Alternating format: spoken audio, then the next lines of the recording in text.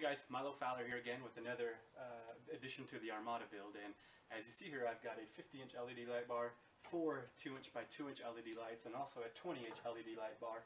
And these are all from Bulldog LED Lighting. Check them out online. Again, check them out at bulldogledlighting.com. And if you have not seen these lights, you can also do another search for Project Titan.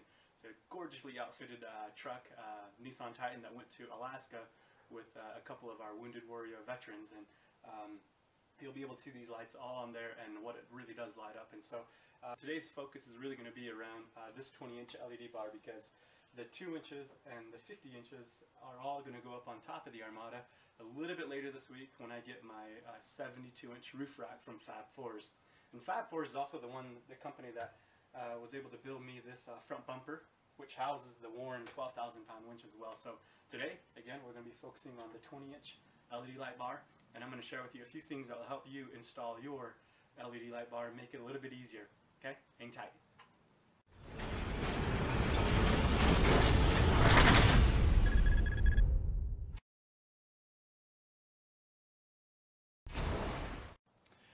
Okay, so how the bolt brackets and everything works is, first of all, you'll get all the hardware needed, from wires, switches, nuts, bolts, washers, everything to install your LED lights. And so I'm just using this 2-inch because it's small, it's light, it's same exact dimension as the 20-inch light bar, not off by much. And so as far as the nuts and bolts, this is the main bracket that's going to hold everything together. And so when you tighten everything down, the first thing you need to do is actually put this bolt through here so that it locks, because this is what's going to go down through into the bumper. Then on the bottom side, that's where you put your nut and washer and everything down on this side. And so for now, we actually don't need to really include that bolt for the time being, just because what we're going to focus on is measuring out and see how far, you know, we want to have the light stick out this way or backwards.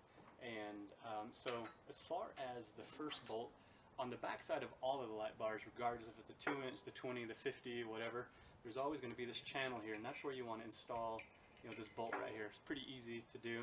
And then you put your bracket on the back side. So naturally, what you may want to do is put, you know, the washer, the nut on here, and the nut on there. And so what we're really looking to do right now is just find a good measurement, a good place as far as distance, you know, again, with the bracket on there, and just kind of holding everything together there, and just moving it forward and backwards. And I'm not too worried about the wiring, because it'll actually go right underneath there. There's plenty of room for that to fit.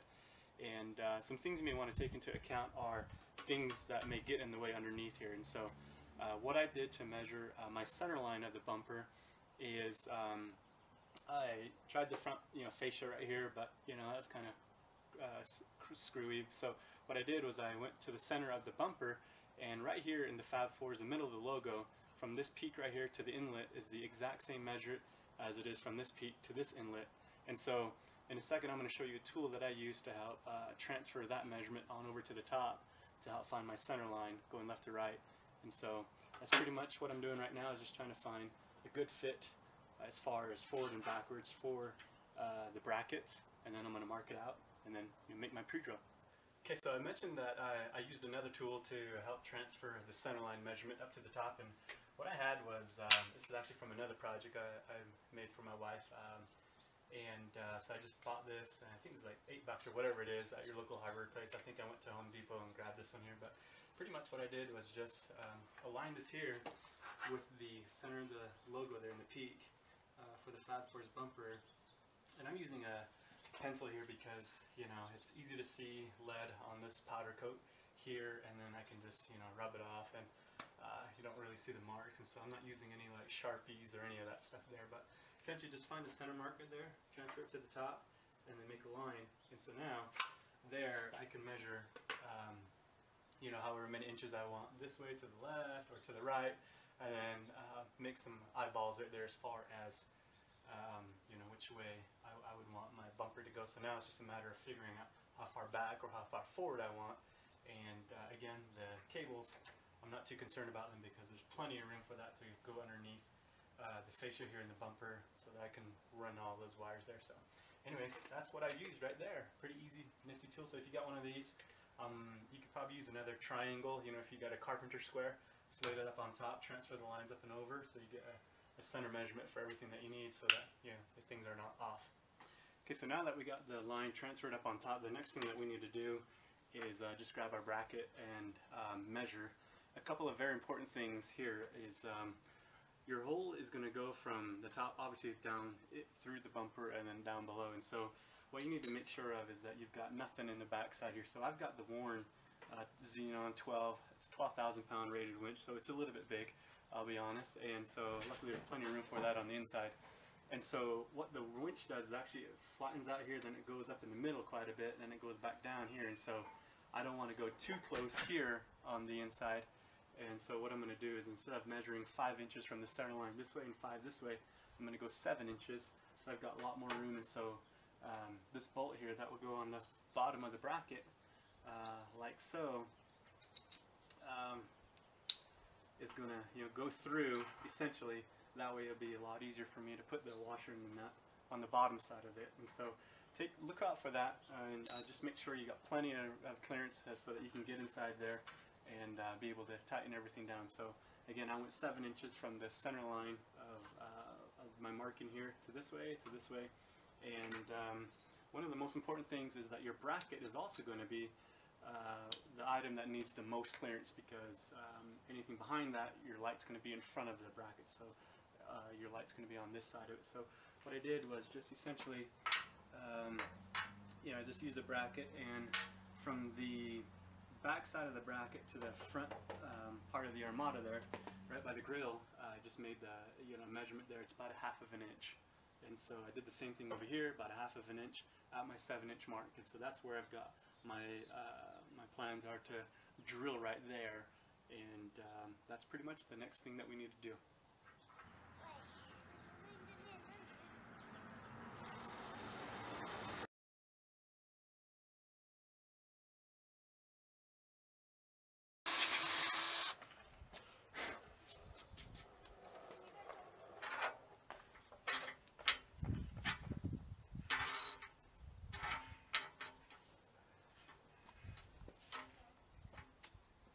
Okay, the next thing to do now that you've got your holes drilled is just grab your LED bar, flip it over like I did right here. I put mine on my gloves, so if you have like a workbench or carpet or cardboard. The next thing to do is actually find the center mark of your complete light bar.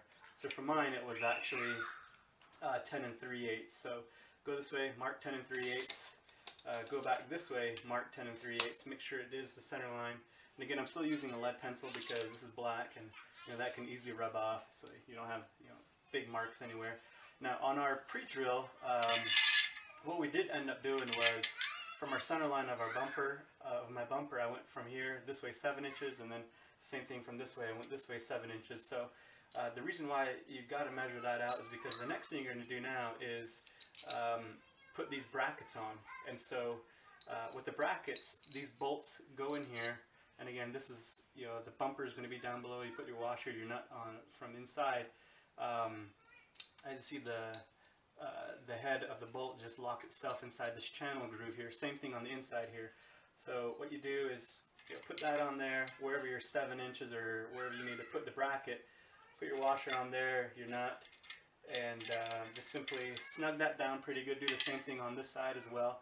And then go to your bumper or where you're placing your LED bar, and then test fit it. So again, all you do is find a center mark, find my 2 additional marks for the right bracket, the left bracket, snug everything down, and then the next tricky thing is going to be figuring out how much of an angle, tilt you're going to want to have with your LED bar. So for now, we're just going to fit everything, and we're going to go turn the lights on later tonight and see what's going to be best for us.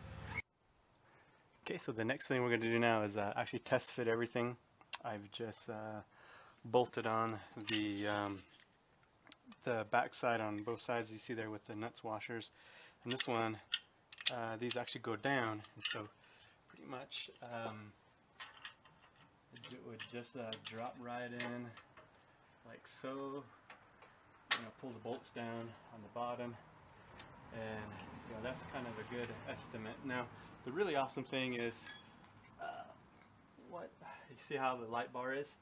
Another great indication that you're right on the middle is that in the middle of the whole light bar there's going to be this middle line there, And so I'm just going to grab this, just make sure things are okay. I'm going to put this side right here with the peak, and then this top side underneath here, because that should create a 90-degree, and that should allow me to know if I'm off, you know, by anything. So I'm just going to shove that under there and line that up, and you know, put some pressure on there, and that's pretty sweet. I mean, that's flat, and this right here just meets the top of the middle part. So that tells me that the whole thing is perpendicular. Now it's just a matter of putting on the washers and the nuts from the bottom side, and then test fit that and see what the light looks like as far as you know, from the side, front, top. I don't know if the top's going to matter much, but we're almost there. I mean, pretty easy way to install everything. Really sweet. And so here we go. Okay, so now that we've got the light bar in here, I've actually opened my hood as well, because just decided to run the wire in there, and that's going to be pretty easy because there's plenty of room in there to hook up the harnesses, and we'll do the wiring part next. But so I've got the washer on here and the nut already going in here. So here I've got a 1/2 inch. Again, it's pretty easy to get this inside there and just tighten that down. So okay, so that's pretty much snug on there. Pretty good. Looks pretty awesome. So now it's just a matter of running the wire through here and then picking it up. So okay guys, so now that we've got the 20-inch LED bar bolted down with the nuts and washers down below, the next thing that we're going to do is actually really easy. Right now I actually have everything all wired up. My camera battery ran out of, died last night, and so I wasn't able to continue filming. But I was able to wire everything and then go out into this little trail and turn the light on. It's insanely bright, I'll tell you that much. But the wiring is really easy. After we filmed the last segment, it just literally took me about another 15 minutes to do all the wiring. Most of the time was actually spent just hooking up the switch and drilling that out and wiring that into the cab. So really, the next thing you do now is you grab the harness, and this is again really easy. So all the adapters are the same, whether that's on the 2-inch, the 20-inch, even the 50-inch. You've got the female end right here, and you're going to get all your wiring harness and everything in a bag. So I took this out already, so you'll get some fuses. So it's pretty easy. That's the really awesome thing. It's pretty quick, and so it was just a matter of figuring out how much cable we need in. So this is kind of where everything connects to, is your relay. And so you'll get this white wire right here. There's a fuse that goes in here, and this goes to your positive side of your battery terminal. And so I've got that wired all the way. It's hooked into the positive side.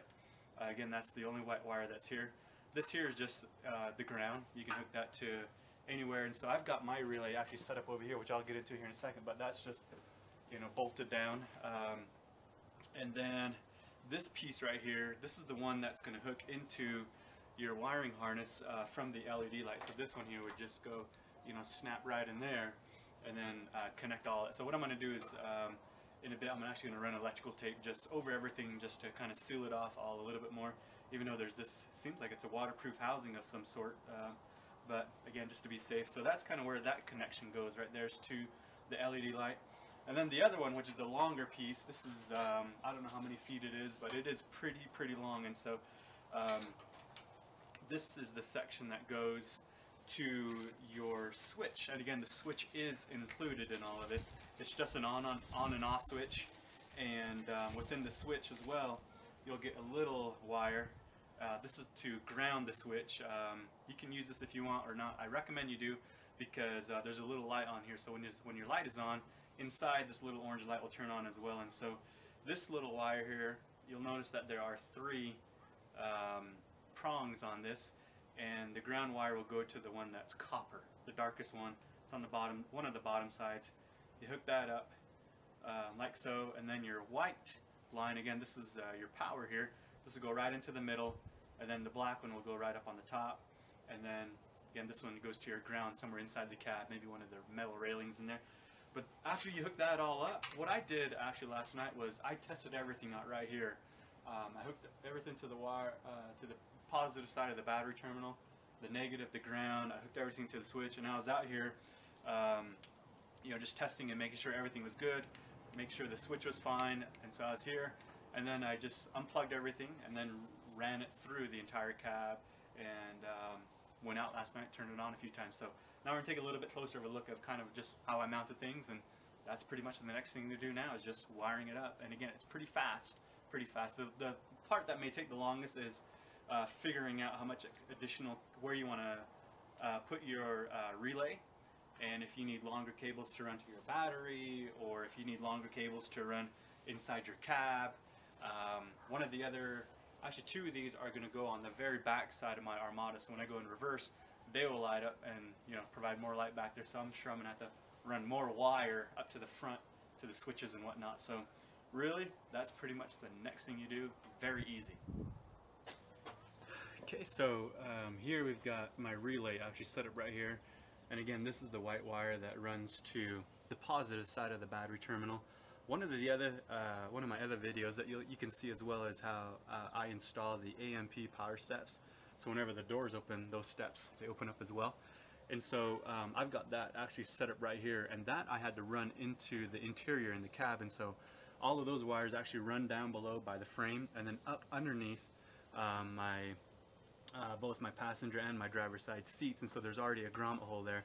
And so I've got a Bulldog GT tuner, and that I ran through the grommet that goes through the firewall, and so that was a fight. It's just way too tight down inside there, and I've got, you know, the master cylinder and everything is just really tough to get back inside here. So I decided not to run, you know, just two simple wires, you know, through the cab. I just, you know, through that grommet there. So I decided to run it down and up and underneath the Armada, and then back up underneath the seat, and then just run the switch there. So this is where I put the relay here. I'm going to bolt it down here in a second from now, and then the ground is just, you know, hooked up to, I just took out one of these bolts right here, put the ground under there, so that's totally fine. And that's pretty much all about it. So now we're going to go on the inside and check out where the switch is mounted and how I did that. Okay, so now we're going to go inside the Armada, and voila! As you see, I've got the AMP research power steps. I love them. And you know, we live here in Utah. That's why I'm wearing my coat today.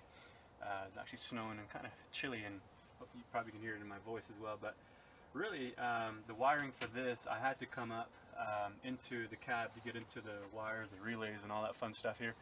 And so in the Armadas, there's actually a grommet hole right about here, somewhere right in this region here. It's about the size of a nickel. So all I did was drill through there, and I already have the wires for this coming up through there. And so for the Bulldog LED lights, this is the piece that you're going to want to, you know, run into the cab, whether that's through the firewall, or if it's, you know, you've got a different way, whatever it is you want to do. And so all I did was run these by the frame and then up and under the carpet. And so to get to the carpet, underneath the carpet for me, all I had to do was pull this off, definitely dirty, and then the side kick panel, pull that out as well. And then just pull the carpet back, and then so you know, the wires just coming up underneath, and then here it is right here. So really the next thing to do now that you've got your wire on the inside is find the right diameter for the switch, wherever you want to put that. So I'm going to actually put the 20-inch right here, the 50-inch right here, and then my fog light switch is going to go right here as well. I haven't hooked those up yet. And then my rear auxiliary lights are going to go right here. So I'm going to have 3 different switches right here just by my pedal mover, and then my rear sensor, you know, backup sensor and camera and stuff there. So the cool thing about this is the diameter hole that I needed was about the size of a penny. So if you have a penny laying around, yeah, there's probably quite a bit of them, but you know, just what I did was just make sure it was the same measurement, and it was for me. And then I just put the penny up right here, and just drew a circle around there, and then I grabbed my drill bit and then just started cutting away, and filed the edges off a little bit, and then made a quick test fit. And so after that's done with, the next thing to do now is get your wiring, as you see right here hanging still. I gotta zip tie that. Get these wires here, and even the negative side of the cable here, that's pretty tough on there. Get these and run them through the hole, and then attach everything while it's hanging out here. and then once everything's hooked up, you'll then just push it back in there so it'll snap and lock in place. Okay, probably don't want to pull this, you know, try to take it out and in quite a bit because it's a little tight back in there as well. And so again, this little 10-inch ground wire here, what I did was, there's a screw right here that goes to the metal frame, and this is one of the screws that holds this complete beige, you know, whatever the heck you call it, right there, but it's hooked to the metal, and so that's where my ground is at. And then, I don't know if you can see that, but my LED lights are actually on right now, and so if you do not ground this, your light on the switch will never turn on to let you know that, hey, your front lights are on or off. And so I thought about running this to my headlight system, but I didn't, because that's going to take a lot more time, and I can definitely see this light as well whenever I get in or out of the vehicle. And so turn it on and off, make a quick test, you know, turn it on, run out to the front of your vehicle or wherever your light bar is at, make sure it turns off, make sure it turns on and off, and go out and have some fun and light it up at night. And so again, my wires and everything's all hooked up. So now the next thing to do is just zip tie everything in place, put some electrical wire where I have some connections just to protect things a little bit better, keep them away from the elements, and then go out and light it up. And so again, this is pretty much the 20-inch LED bar from Bulldog LED Lighting. Go check them out online at bulldogledlighting.com or do a quick search for them. Wonderful company. Everything is 100% made in America, which is freaking cool.